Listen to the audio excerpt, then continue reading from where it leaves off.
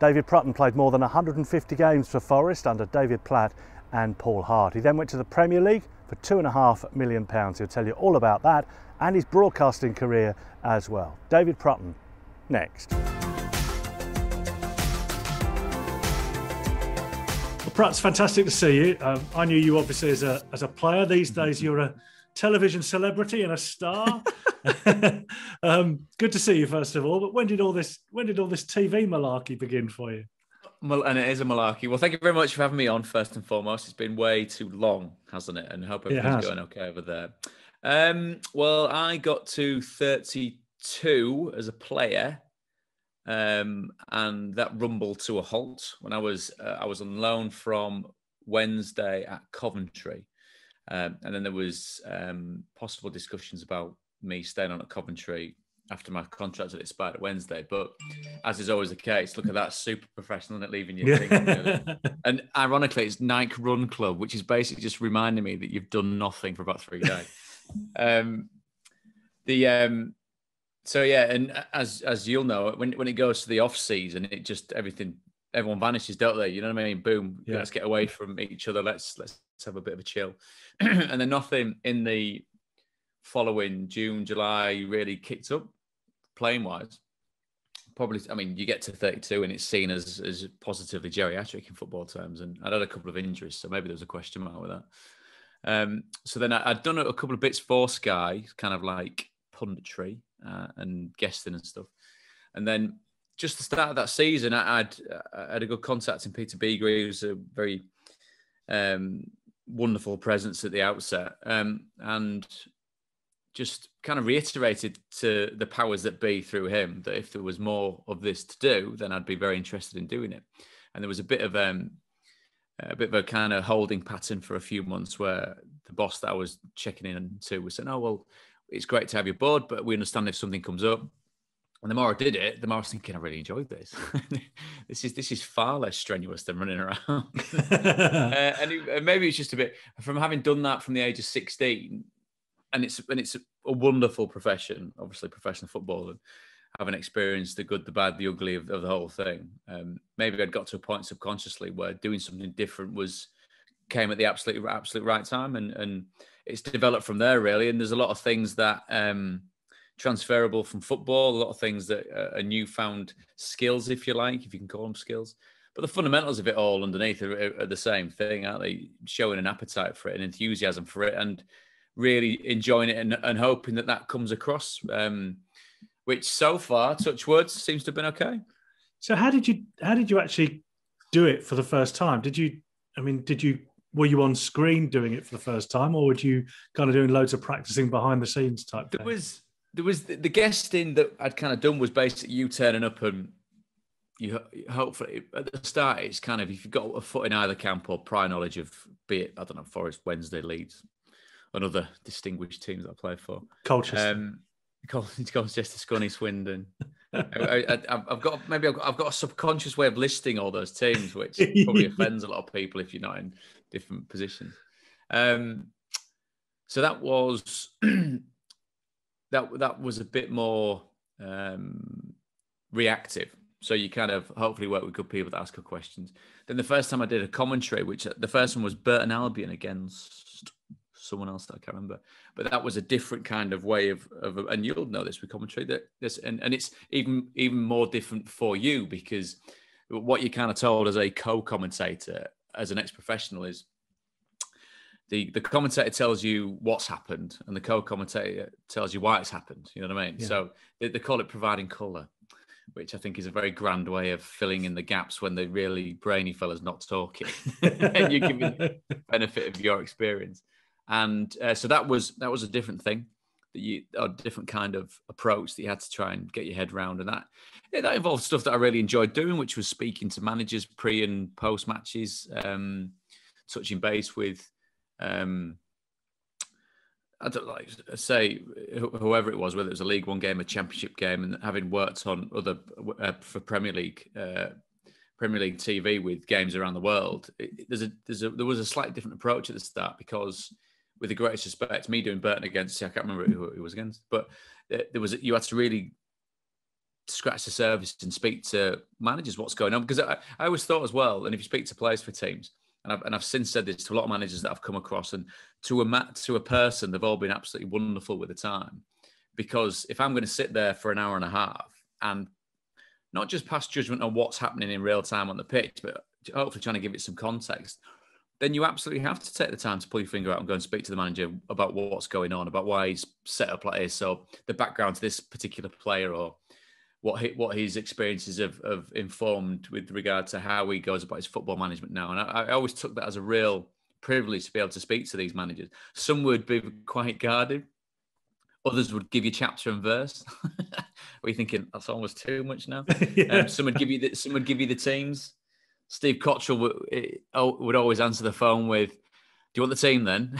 And I was always like, "Give me 20 minutes to butter you up first." You know what I mean? This is out no of the fun. way before we go full board. Whereas others would just tell you to sod off, which I thought was quite funny. So that was a different discipline. And then moving forward into what is predominantly what I do now, which presenting, for want of a better word. Again, that was a different skill set because of, again, I'm preaching to the converted with you, Robin, that if you are part of what's going on and you're not just reacting to questions, then there's certain things you've got to get to, like breaks and features and interviews. And the bosses get angry if you don't get to them. Exactly. Especially when you've got a company as big as ours that's built on that type of thing. If you won't be tired, you missing a break. Wowzers. So and that was a different thing altogether, which again was, from what I've heard and what I've seen of Sky, and they've been wonderful to me since I walked in the door.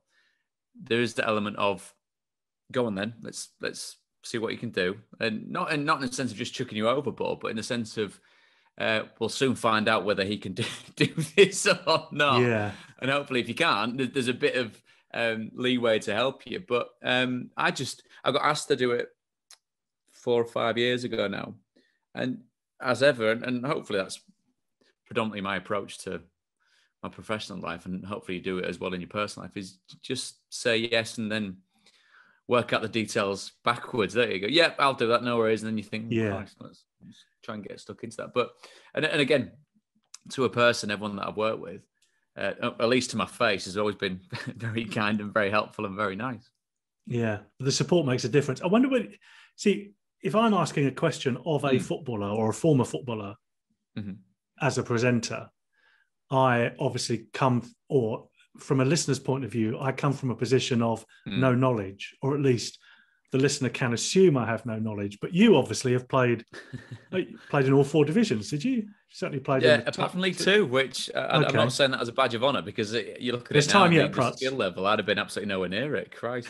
But I know where you're going with this, Robin, because it's something that was possibly, and I speak to my producers a lot, and which is good, and I've always said to them from the outset, and it is given my background in football, that feedback and reaction is absolutely paramount, and don't sugarcoat any of it. I mean, you played for people like Paul Hart and Gordon Strachan. You knew absolutely all the time where you stood, whether you'd done well, whether you'd done not so well, whether you'd got on his nerves or already pleased on that particular match day or training day. So I said to him early on, I said, if there's something that you like, tell me to do more of. If it's something that's getting on your nerves, I'll try my best to stop it.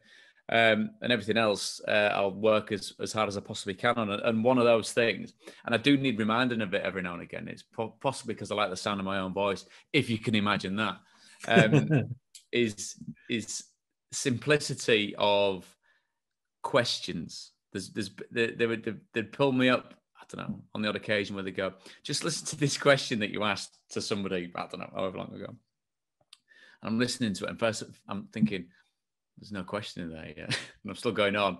And I've almost answered what I've put out there to bring it back. So then the guest, whoever it is kind of left with nowhere to go. So when you watch, unless you're watching, I don't know, Newsnight and Paxman going after someone, it's about making sure that the person that you're with is comfortable enough to tell you the answer to the question that you're asking, which hopefully, as you say, if you're a viewer or a listener, it's simple enough for it to be answered. Now, it's funny because we're talking about something that when you hear it being spoken about is so inherently simple, but the structure of conversation I find absolutely fascinating. So me asking a question that I possibly already know the answer to, you've got to be able to do that properly, because you don't want to come across as smug. You don't want to come across as, but the audience knows. I obviously know the answer, and we all know the answer to this. So, but the audience knows you know the answer as well. Yes. But then on the flip side of it is, and please believe me when I'm not comparing me to this person that I'm going to mention, but what Gary Lineker does so very well is he broadens out that conversation. So we all know that Gary Lineker's, I was saying that there's possibly a generation that thinks the fellow with the grey hair and the glasses on TV, he's a pretty good presenter, isn't he? And he's at prime time. Didn't realise he used to play a bit. Yeah, he got a golden boot in a World Cup. Yeah, he did. He was a really good player. So what he manages to do, and I like watching, and I do watch a lot of other broadcasters, if you like, and what he manages to do is kind of broaden out, so it almost feels like you're sat there with them and having that chat, but you're in on the conversation. There's not that element of, look at us three ex-Premier League footballers that have played for England and you're just watching us. It's a case of, well, Gary Lineker's interested, so he's trying to bring us into the conversation, which, without getting too deep and meaningful about it, is there is an element of that, because the people that we spend time with, and I get asked it sometimes about what people are like, or who's got on your nerves, or what's such and such like. And I can't think of when I've been sat there thinking, God almighty, I've got no interest in what you're saying. You know what I mean? The way you're coming across, I'm not enjoying. Everyone's been great. And if I think about recent months, with Mick McCarthy at the weekend, who's brilliant, but of a certain background and history, of course. Neil Warnock. But I mean, probably managers and former players, that there'll be a certain bracket of person that thinks football has come light years since these fellas were properly in the pomp. But I watch them and think, well, played against your teams. I've seen you up both in action. I'm genuinely fascinated myself to ask you these questions that we're talking about. And hopefully you get people on board at home that hopefully you're asking something similar. But I'd say 9 times out of 10, the people that I'm sat with, I am as intrigued to know what they think about what I'm asking them as hopefully people are at home. And then it becomes specific possibly to the team that you play. And we've got Hull against Huddersfield tomorrow night. And we've got Michael Heffler, of course, part of the side that took him up under David Wagner. And it's just a great presence. I mean, forget the fact that English is his second language, and he's as erudite and funny in English as he is in his native tongue. And we get people on that perhaps sometimes English is the first language, and you kind of go, any chance of life? I don't know. But it's just inherently a pleasure chatting to these former players. How do you look back at your Forest career? If we come on to the football, that spell, I wrote it down, 155 appearances, which surprised me actually, because I thought it was a shorter spell than that. Yeah. The first portion was amazing. The second loan spell was a complete disaster. But it was because I was, and I know Paul Hart's been on here, and I was with him day before yesterday, just over in Newark, chatting to some scholars that he's involved with at Newark College, and it's strange, and when you come across someone that you have known from 15, who was a real mentor and a real kind of guiding light in your professional and personal life as a younger man, and how quickly time passes. I remember him sitting us down as YTSs, and as you go in the dressing room doors at Forest, not the dressing room doors, the entrance to the dressing room, and you go up to the boot room that's in front of you, you take a right onto that long corridor, and then it's left to the tunnel, right-hand side, home team, then it's away team. Then there was the other dressing room at the top of the left, and it felt like there was about 100 people in there when you sat there as a YT, just like all huddled in. And you know what, lads of a certain age, I mean, they're not shy. If Christ, I mean, it must have. I mean, walking past, like fumes coming out of it, must have been disgusting. But it was. I joined in '98 and then left in January of 2003, right at the end, and it was just an absolute pleasure. It was a very competitive group of lads, but competitive in the right way. From what I remember, even though we were all there to do the same thing, we're all there to become professional footballers and play for Forest. There was nobody sandbagging each other. There was nobody trampling over someone else to get to the next port of call. I think there was a general, and this is probably the culture that was set by Paul and the coaches, was if we're collectively very good and we have collectively very high standards, then more than the norm might get through to become professional footballers. And of course, within that, the dropout rate would have been huge because, as you know, football starts like this and it gets smaller and smaller and smaller and smaller until, if you're lucky enough, you kind of squeeze through the little tube at the top and go on to have a career as a professional footballer. But it was just enormous fun. And it was first time I moved away from home at 16. So you're moving to the digs just underneath the Bridgeford end. So you've got a lot of lads in the same position, a lot of lads away from home and trying the best to make the most of what they've got. And I remember training in the youth team being fiercely competitive. I remember the games being very competitive, whether it was the under-17s and the under-19s in the Premier Youth League. And then obviously we had the chance to play in the FA Youth, which was amazing. And then the second year, I got into the first team when David Platt was in charge. And again, another man. I texted him the other week actually because there was a commentator friend of ours that had touched base with him ahead of an Italy game that he's doing. So he wanted a bit of feedback about Roberto Mancini. And David's kind of taken a step back and doesn't really do much in football. I think he's bit of family time looking I think he's been running his son's football team, which I'd read on some obscure Manchester Evening Telegraph column from 2 years ago. But was wonderful for me there was a lot of I do understand in the grand scheme of ex-Forest managers, David Platt, and he'll know himself, isn't up there in the kind of the big side of what of where you stand in the pantheon of all these managers. But for me, it was great. He gave me a chance to play in the first team.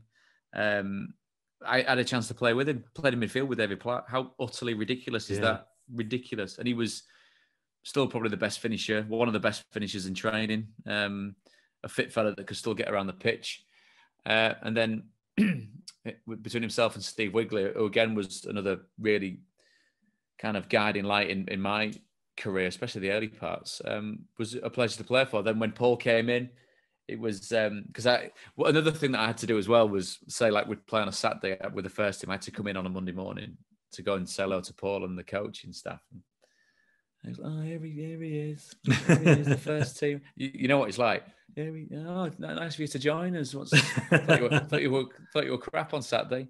Okay, cheers for that. Which was quite obviously his way of making sure that you didn't get above your station. Then when he took over the first team, brought everybody with him, and then that team that then I think the Forest fans saw, which was very, very flooded with youth, was a really exciting bunch of players, mixture of youth and.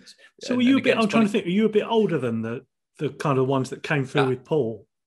Well, I was the same age as Gareth Williams. I was probably a year older than JJ. I think Reedy and I are probably the same age. Doigi, probably the same age. Right. I'm trying to think what else. Barry Roach. So you were genuinely picked ahead, if you like, as the first one of the first of those. Yes, I think. I'm trying to think. There'd been a caretaker spell for Paul Hart when I think they'd gone to play Coventry, and I think Chris Doig had gone with them, and maybe Gareth Williams as well. And I'd played a few reserve games. We played a reserve game at Chelsea against Stamford Bridge, which, as luck would have it, I think David Platt was there, and I'd had a pretty decent game. And then there was a lad called Kevin Doyle, not the Kevin Doyle that went on to play for Reading and Wolves, but a young Irish lad, midfielder, had been at Leeds with Paul, and I think something had happened, and then he moved over to Forest. Very, very technical, very good footballer. Nice bit of bite about him as well, and he was probably next off the rank before me, potentially to get into the first team. And about 2 weeks, maybe 3 weeks before I made my debut, in my head it's this. It might be longer than that, but in my head it's that kind of sliding doors moment where they played a reserve game against Sheffield Wednesday at the training ground just down the road from Hillsborough, and he got absolutely smashed by this kid, who I think he might have, this lad. I can't for life remember his name, but there was something about a group of YTs from Wednesday that'd gone away to somewhere in the off season, like some, I don't know, party island or whatever, and he never made it back because he'd taken something, and it was tragic with what happened. But this player had tackled Doyler and snapped his tib and his fib, like to the point where when he'd come back, we all went to go and see him in hospital because I was driving by then. So we went to the Queen's Med, I think it'd have been, and visited him, and he was all, by the time we'd got there a day or so later, he was a bit more settled. But you looked at his leg and you thought, Jesus, it looked like a shark bite because it had been absolutely smashed. So then that's him out of the equation for the best part of 6-9 months. And I don't actually think he probably ever properly made it back. So that point of view of me turning 18 in that September, then getting the game 2 or 3 weeks later, is like a lot of careers in football timing. It's about being right place, right time. Exactly, and then they'd have had injuries or suspensions in midfield, whether that was, and again, you don't know where that comes from or how that comes about. And so the door opens and you get the shout, "Oh, we're playing Bristol City in the League Cup down at Ashton Gate," and I mean, I'm trying to think if I got told before we got there or when I got there that we're playing. But then, from what I remember, good bunch of all the pros, Bez, Dougie Freeman. I was texting Dougie yesterday about something different. Alan Rodgers, Chris Williams, who kind of gave us all pretty much short shrift until some such time as otherwise he actually accepted that we might be half decent. And it was just a really good. I mean, it was merciless. You had to come in and you had to assert yourself, and I was quietly, I thought, quite confident, but I mean, big greasy hair and spotty face and all that type of stuff. And did you have long hair back then? You grew it. It was kind of in between. Do you know what I used to do? It was kind of it's pathetically getting a bit back there now, which at 40 is just so sad. But I've got to compete. It might be my last. It might be my last hurrah. So I'm going to give it a go. But I was. is that you? Is that a picture of you on the? Yes, that's behind? Me there when I was writing with Paul McCartney. But so I was. And it was getting to a certain length, and it was always one of those things where, Paul, get your hair cut. I mean, get your, all those, like the classic things that come from being a young player. But I used to put Vaseline on it to keep it out my out off my face and off my, which is, if you've got crap skin like I've got, is the most ridiculous thing to do, because all you do is sweat and all this horrible sticky stuff runs down your face. So whether I an admirable, if horrendous, lack of self-awareness, I think, look all right, don't I? People thinking, oh my God. And it was before I started plucking my eyebrows in the middle, because I used to have the eyebrows that used to go right across the front. Because I'm in TV now, it's, you know what I mean, darling, it's all different. You've got somebody to do that for you now. Exactly, from a distance. So it was a little bit earlier than the other, which was good in a way, because so when Paul took over, because then David Platt moved on to the under-21s, and then I subsequently, not because he was my mate, but got quite a few under-21 caps, which it was something that Paul had mentioned as well, because what he always used to do, so if you weren't playing for like the under-18s or the 20, when you come back, regardless of what that next game turned out for Forest or how we did, you just prepared yourself that he was going to batter you for something. Just, you know what I mean? Like, you didn't track back that one time. I didn't like the way your sock fell down. You just thought, because that was his way. And I absolutely understand that. It was like, oh, yeah, you might have done great, but you're back here now. Here's your bread and butter. Yeah. And he was I remember saying something off the cuff about playing, and you might get some more under 21 caps for being half decent instead of just having your mate in chat.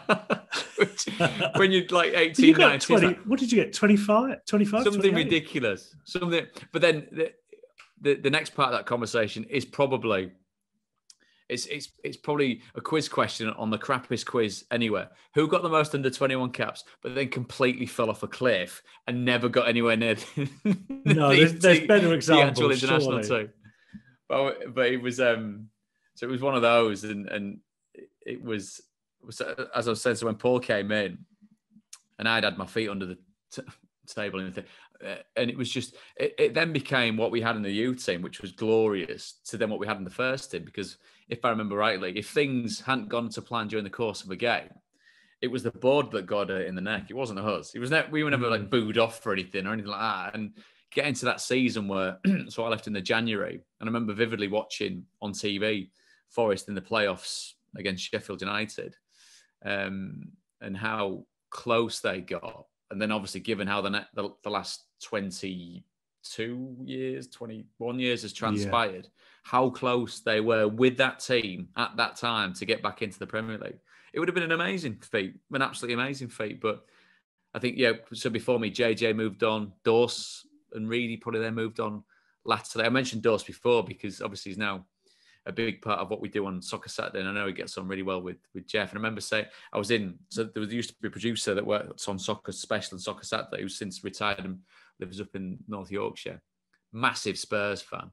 And I'd mentioned in passing that I knew Dorse, which to me was just knowing Dorse. It wasn't knowing, with the greatest respect, David Beckham or Maradona or anyone like that.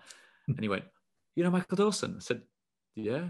I said, played with his brother, lived with his middle brother, and played with him. So, they're just the Dawsons that I've known since I was younger. "Oh, do you think he'd do a bit on here?" So I was like, I'll text him and find out. So I'd half mentioned to him saying, "Oh, you should come on." "Oh, I'd love to." Text him back about an hour later. "Well, they want you to come on and do this." Whoa, I'm not sure. It's a bit soon. It's a bit soon, Prutton. It's a bit soon. I'm like, "You silly sod. Pull your finger out. You'll be old before you know it. You'll be finished. You need to get your mind on doing something else." So, and then he kind of, not saying I'm remotely responsible for Michael Dawson's broadcasting career, but I am. And he's gone in and done great because, like I said about people being natural with Dawes, as you've probably seen and known and spoken to all three, what you see is what you get, which I think is a glorious thing.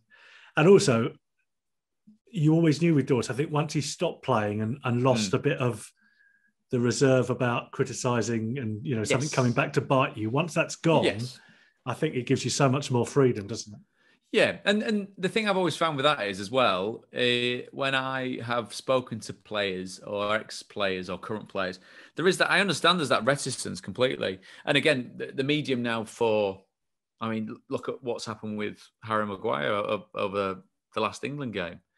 And there was an article I was reading with Danny Mills talking about Roy Keane's very vocal stance on what he's seen from Harry Maguire. And you pay to listen to Roy Keane because he's Roy Keane. He's an amazing former footballer. And I think an engaging TV presence. And from what I've heard, for the people that work with him in and around Sky, a total pussycat when, to the camera people. Right. So therefore, he's doing it in that, and far be it for me to pass judgment on Roy Keane, but he's doing it in the right way. So everyone's like, "Oh, Roy, he's lovely. He's lovely." Just a cup of tea and a biscuit is fine. Cup of tea and a biscuit is fine. Where other people might come in and start demanding whatever.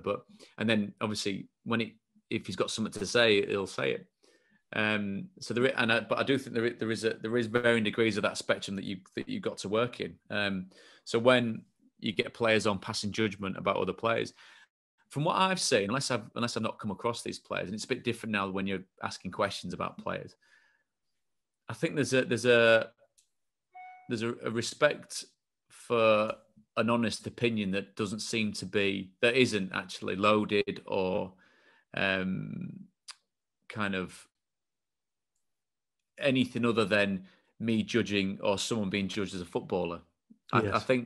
I think there's got to be a broad acceptance of that, I think, at every level of football, because given the nature of the sport and the size of it across the globe, particularly the Premier League, what's come with that interest reaches beyond a certain level of players' wildest dreams. And don't get me wrong, I'm not a generation of player that's going, "Bloody hell, I've been playing bloody now," and all that type of stuff. But that's the playing field that they operate on. You mentioned before, didn't you, about chatting about things on YouTube. The amount of broadcast content that comes from people talking about football is staggering, absolutely staggering. Yeah. And if no one gave a flying whatever about football, then there won't be an industry to support that. So I was watching a thing today on YouTube about it's a Gary Neville thing with Carragher and Keane. And the overlap, it's amazing. The overlap, it's fantastic, and it's brilliant content to watch. It's had I think it was 1 million views. It's been out 24 hours. Because it's again, he's another one I've come across, Gary, who's lovely, absolutely lovely. He's got his persona and he's got his very serious way of coming across. I texted him about a family friend of ours that had been through a bit, this young kid, and he was a Man United fan, and this was in lockdown, so I just said, could you send him a text just to say hello? He sent me a WhatsApp video of him checking up on this young man, and Ryan Giggs checking up on this young man, wishing him all the best, and like you're going, Jesus, like the proper Man United players there, like taking the time to say hello. So I've got nothing but good things to say about Gary and what they're doing with there. And he's kind of that. He's got so many, like he's got the energy of about 1,000 people, so many things flying in different directions, and that what they're making there, I think, is fantastic because with the audience, you've got that instant accessibility, haven't you? And it's done in a good way. I mean, I'm sure the fine line between how that could quite quickly go chaotically wrong if you get people just acting like they do at a football match. Yes. I'm not saying hoying coins to anybody, but no, getting very affronted by what's going on. I could see that. But I think, and again, like I say, the views that are racked up so quickly with it. I mean, I'd say you look at figures possibly for something like that. And when I first I'll end up getting more than watch a Sky Premier League game. That's exactly the point I was making. I was under presumption that, and maybe that's the beauty of the perception of what live television is. I was like, what? Super Sunday, 20 million people, and the producer was like, "You mental? No, 20 million people? No, that's." And it was a small. It's still a significant number, but you still in your head you think, "Well, that's crazy." I presumed it was that other thing. So, but yeah, that side of it and passing it.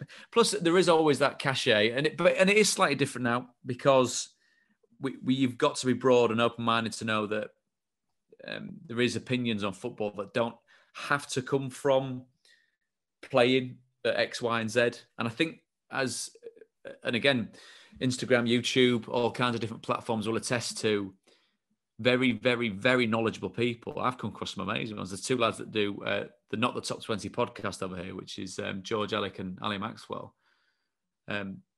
Both lovely fellas, really good company, forensic in their analysis and opinion on the EFL. Amazing stuff. So, and they've now got an avenue for that to be appreciated by other people, which is, and I think there is that fine line. I've only ever sporadically watched bits of, say, Arsenal fan TV, for example, where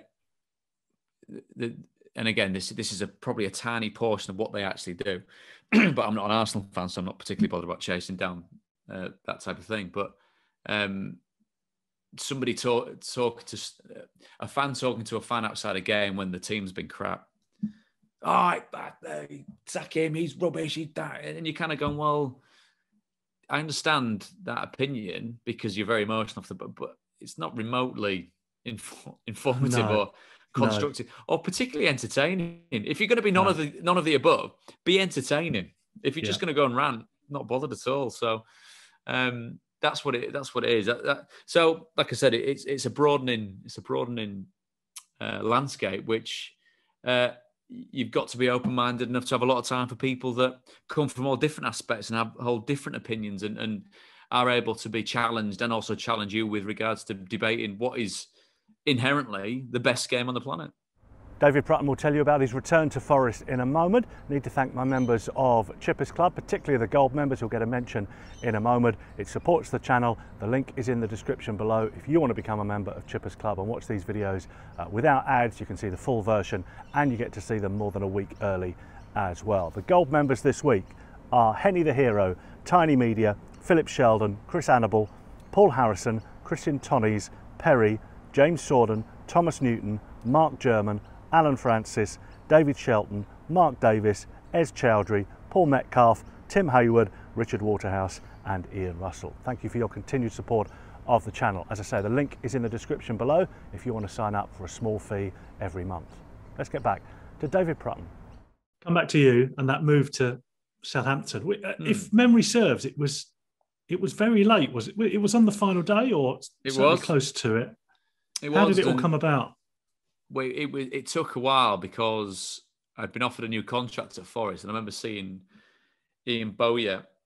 Oh, I mean, and before I get onto that, I mean, the tangent of the players that you would come up, because I watched I Believe in Miracles, Johnny Owens Very good, take yeah. on the European Cup adventure.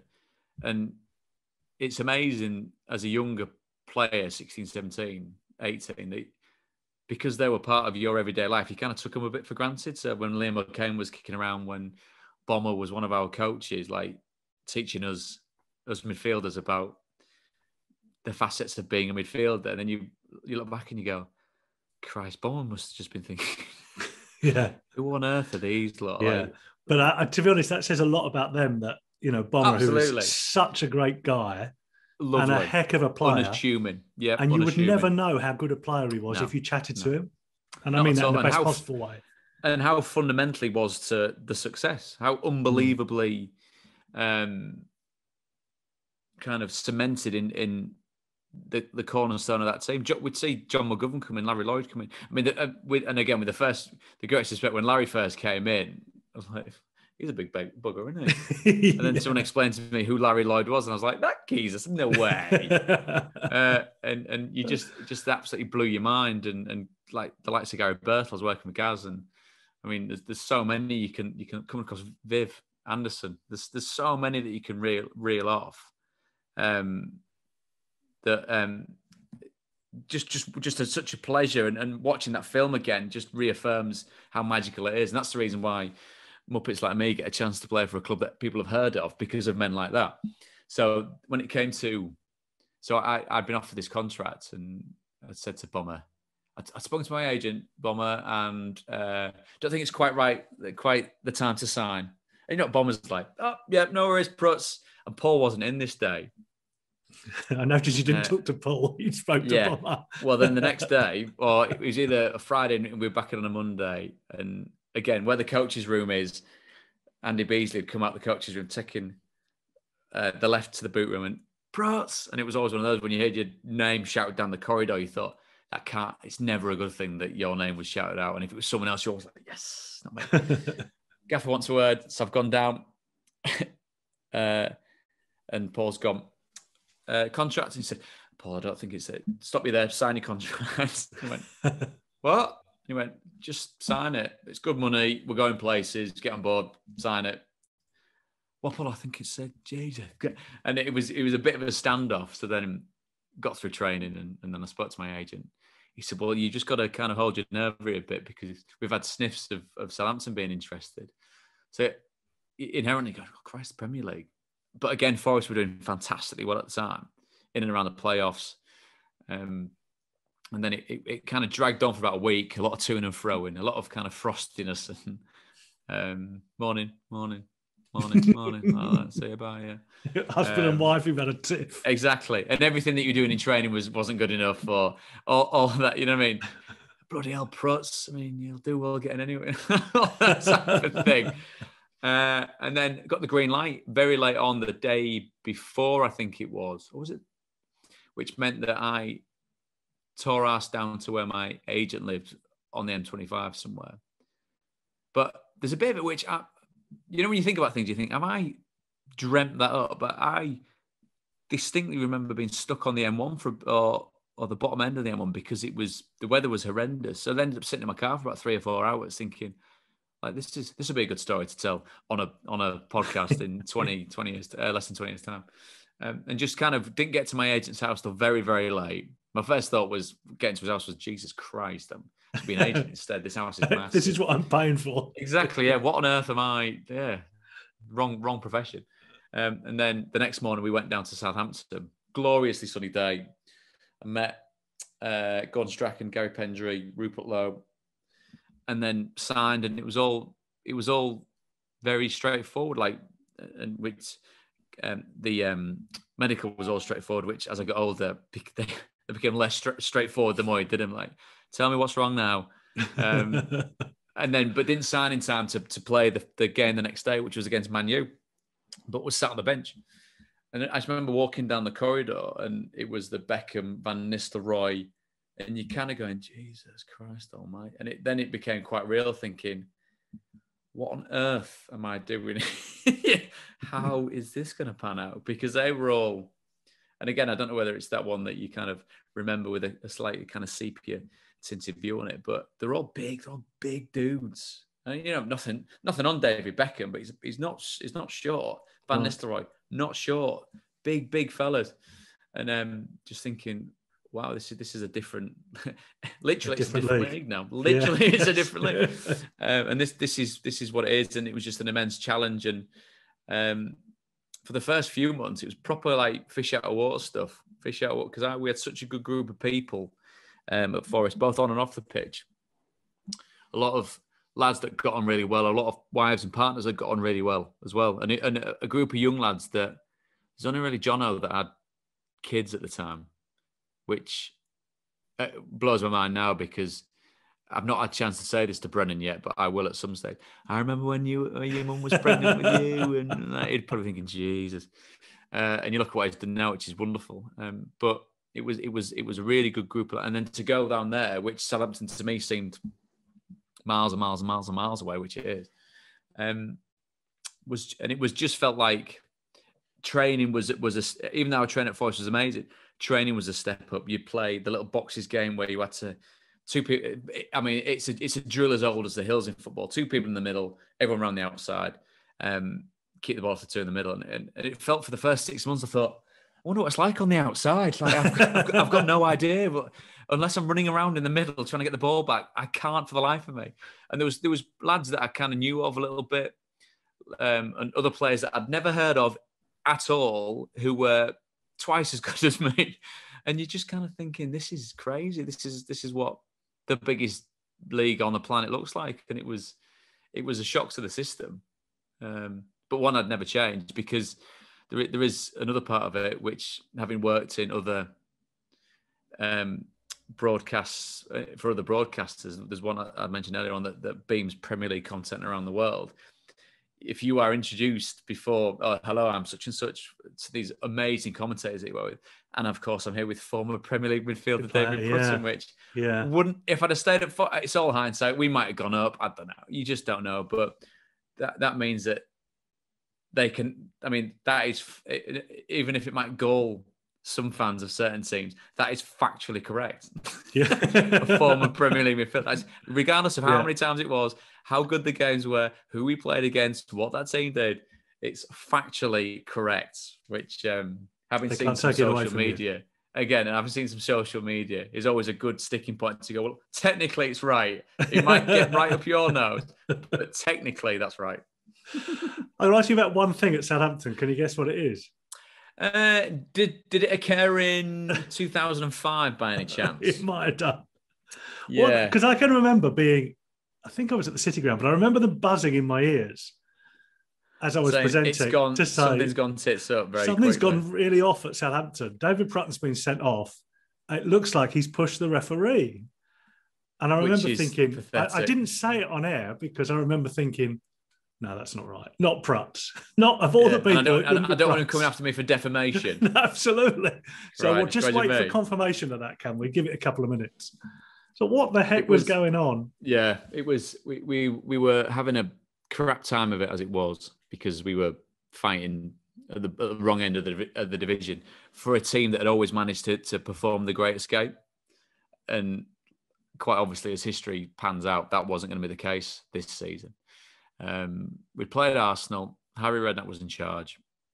I'd been booked already. I mean, the first challenge I think it was on Matthew Flamini, who's now some kind of renewable energy billionaire, isn't he? So is that right? No, I didn't know that. Yeah. So our your paths have got slightly different.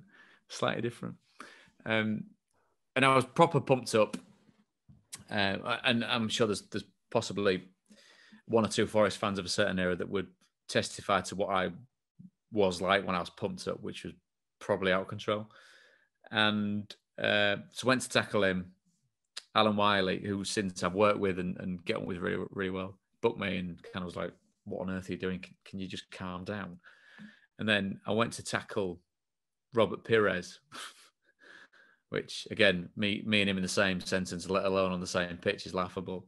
And thought, in my very sane taken it. Oh, won the ball there. He's diving, Frenchman diving all over the place. And I remember seeing a picture on the Monday morning, which was like my face contorted in rage with a straight leg on his ankle, and his ankle was bent, and he was like that. And then it all kind of kicked off, and me remonstrating, pleading my innocence, the classic, whoa, never touched him. Never touched him, ref. Never touched him, ref. And then the linesman flags, gets him over. And by this time, I'm like, what's the linesman getting involved for and dipping around? And so the image that you see from that is me trying to move Alan Wiley, who, bless him, is, like I said, love Alan, but is about here on me. Right. So I'm looking over his head, moving him around, not to like knock him out, but like, I mean, I don't know what I was going to do once I got to the linesman. I'm like, just admonish him or whatever. But it just looks like me manhandling officials. I mean, which in any sport, in any kind of professional environment is absolutely, obviously a no-no. So then he books, because I don't even think it was a red card. I think he booked me again. So 2 red card offences that I actually just got 2 yellows for. Not that this was my my argument in the dressing room afterwards. No. And this was just before half time. And Harry comes in, and I mean, his voice can be quite high pitched anyway, but I mean, it was off the scale. He was absolutely raging.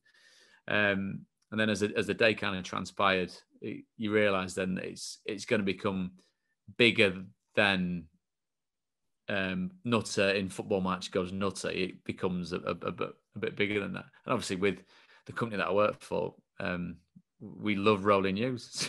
So it's easy to play it again and again and again and again. So you had to deal with the fallout from that, which was a lot of people in the papers quite rightly calling me an idiot. I mean, a reflection on footballers of a certain bracket that are animals, basically. And I think I'm trying to think my mum and dad were there as well. So, I mean, a doubly proud moment that my parents got to see it in the flesh, exactly where it was. And then off the back of that, me and Harry had to go to the FA in Soho Square to go and get the knuckles wrapped once again. So you go around this big board table in these lovely wood panelled offices. 3 men that, I mean, average age of about 95. Someone from, I don't know, pluck one out, Shropshire FA, somebody from there, someone there. And I had Mick Maguire, former footballer who worked at the PFA, now works for a talent management agency. And he was my counsel, my rep. So he went in and he was chatting away about where we were trying to mitigate. So he went through professional season by season, my disciplinary record, which the more he's saying it, I'm sort of like going, Jesus, mate, this isn't helping, mate. Oh, but it was bad? Like, see, I wouldn't have had you as bad. Well, the first full season, I think it was around 15 yellow cards and a red card. Okay. And I think, so it was always double figures, I think, from yellows, right, and with the odd red thrown in. So, but then it had got marginally better. But I thought, if you start there and just what? And I just saw these fellas like looking at like what? And then they went out to go and deliberate. And then Harry had to shoot off. He said, "Christ, Prutz, you've got more previous than Reggie Cray," which I thought was a very, good very line. Funny line. Yes. Yeah, but I thought, I can't come back in and start laughing. And then they came back in and said, "This is what you're going to get. You're going to get a 10-match ban. You're going to get fined X amount of money. And that's it. You know what I mean? You're going to have to take it on the chin. You're going to have to deal with the media consequences of it." And the great irony as well of it was we had 11 games left. So it wasn't even like season over. Not that I was going to go, "Oh, Gaffer, by the way, can I get myself off for a couple of weeks?" Because that would have gone down like a fart in the lift, wouldn't it? But then, as the season watched, kind of gnawing my nails as the season progressed, and we were looking like we're getting out of it, and we'd slip back, and we're looking like we're getting out of it. Then I came back for the last game of the season, which was Man United at home, after not playing for the best part of 2.5 months. And I started the game. Then right, I tried my best to stay fit, but we were just nowhere near it. And I think it was called Survival Sunday, I think. But it was in our hands. If we'd have won, we'd have stayed up. But we just weren't good enough to beat Man United. So it ended up, in that sense, falling off a cliff, us coming out of the Premier League. And it being an infamous portion of my career, which at every subsequent club. It only took a matter of time. Like, nice to meet you. What on earth were you doing? So the referee, go on then, here we go, chapter and verse. There you go, lads. Any more questions? No, let's I'm do sorry it. to have asked. It's perfect because on the one hand, it kind of, as you walked into these places, maybe it give you a bit of like, not kudos, like, it was like, oh, I mean, what's he like? He's going to be, and then obviously, hopefully, as people get to know me, they realise that is at the, hopefully, the very small seed somewhere that very, very, very, very occasionally gets let out and bursts out into that type of fury. But fundamentally, Chip, as I'd say, because I'm totally biased, I'm a really nice fella. It was a surprise. That's why, for the listeners to Radio Nottingham, if they're thinking they've not given us the news about Prutton being sent off, I needed it triply confirmed. Check what it is. I need to make sure. Yeah. So anyway, you came back to Forest on loan. I did. With Coldwood as manager. Cole brought me back. How was? You said it was a nightmare, I think, a moment or so ago. I mean obviously there was the sending off in the playoff semi-final.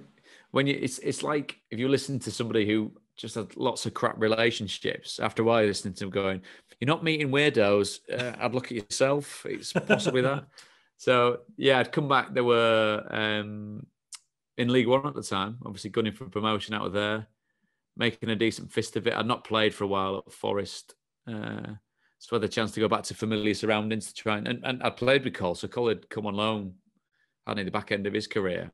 And I remember playing in the game, the Birmingham game, which finished him, which broke was his leg, again, broke his leg and dislocated his ankle. Jesus. So he'd kind of given us the chance to come back and play. And possibly not having played for that long, I was probably a bit off the pace. And then the semi-finals against Yeovil, I was ill for the first leg where they'd done the majority of the donkey work and then came on for the last 20 minutes of the second leg where, again, they'd done the majority of the donkey work and then proceeded to unpick all of that by getting booked twice in a very short space of time, fouling Nathan Jones twice. And I've worked with Jonesy and I consider him a friend and a colleague. And I always say to him, you got me sent off there, dived twice. He went, no, didn't you smash me? I was like, no, you dived twice. And he was like, just benefit my experience, mate. You shouldn't have gone flying in. I was like, yeah, you're right. You're absolutely right. And then, so then that petered out. And then a couple of days later, because I was out of contracts at Southampton, so I'd been ostensibly on loan there with them, hopefully Forest taking over my contracts when we got promoted. And then we all sat in dressing room. We're all going over to the manager's office for meetings. And I think I was 8th in. The first 7 got released. So I was thinking, this isn't going to... So I went in and as I said, I know Cole, lovely fella, and really enjoyed watching his coaching career, working on it like I do now. And he kind of went, it's not good news, Prutz. It's like, I'll be honest. I'd have only been kidding myself if I thought it would have been. So James not happy. I said, that's fair enough. So shake hands, move on. Then you come off the back of that and you think, Christ, I need to go and find somewhere to play football now. And having come across Dennis Wise at Southampton latterly and said something off the cuff as he was playing for us about him being quite old and not as fit as he was, and then proceeded to show me in training in a running session how unbelievably fit he was at mid-30s. And I knew there was a player and a manager in there that I wouldn't mind playing for. So thankfully he gave us a chance at Leeds, which turned out to be a really enjoyable time in my career. But yeah, it was a shame that it ended like that. But I think hopefully it's maybe it's slightly different now because I think there's a section where you pass judgment on a former team professionally. And because we love our clubs like we love our babies, anything that's said to the contrary is taken very, very personally indeed. And I was chatting, we'd done a game last season, last season, a couple of seasons ago where we were at the City Ground and we'd finished the game and I was walking back to the train station and there were 3 Forest fans. One was all right, one hated me, and the one in the middle was undecided. And his mate, the one that hated me, didn't talk to me for like the whole way down back towards the station. He said, he's got the arse for you. I said, well, why? I said, because you said the other week we weren't going to win. It's like, what? I said, because we sometimes talk about who's going to win at a weekend. You never say we're going to win. I said, yes, I do. yeah, you don't. You never say we're going to. You're always down. It's like, what have we ever done to you? I was thinking, geez, is that the perception? Is there like a faction that think that I've got anything remotely other than warm, lovely, friendly thoughts towards Forest? But I said on the other occasion, I can't, in this little thing that I said, I can't say that you're going to win every week because that sounds mental. If you're winning every week, you'd be top of the league by a country mile now. Oh, well, you know, I mean, just basing on the lines of sod off. But yeah, that's so there's a lot of different dynamics going in. But anytime I go back, it's wonderful. It's where your proper formative, not just footballing experiences were kind of fostered, but as an adolescent, 16 years old, I think you're cock of the walk. You've got a lot of growing up and learning to do, and that's where a lot of that took place. Prutz, thank you so much for your time. It's been, it was a pleasure dealing with you as a player. You were always interesting to chat to about this, that and the other. So thank you for that. Thank you for your time today as well. You've been very generous, and you might have just broken the record in terms of the longest one we've done. So thank you very much. It's much appreciated. It's my pleasure. And it's, as you can guess as well, Chip, as you can see that it's not a completely conscious thing where I try and talk for as much as I possibly can, but being verbose when it comes to dealing with things that hopefully people can see there's a lot of tongue in cheek and a lot of reverence for where I've been. That's the biggest thing that should come out of that. The people that I've managed to come across there, what it gave me professionally, and what a glorious place it is, and the lovely people that you come across where you are in that privileged position is something that'll always stick with me. And being able to reminisce as we do when we get to a certain time of life is a pleasure, isn't it? So it's wonderful to catch up, and I really appreciate you having me on. Thanks, Prutz. All the best, mate.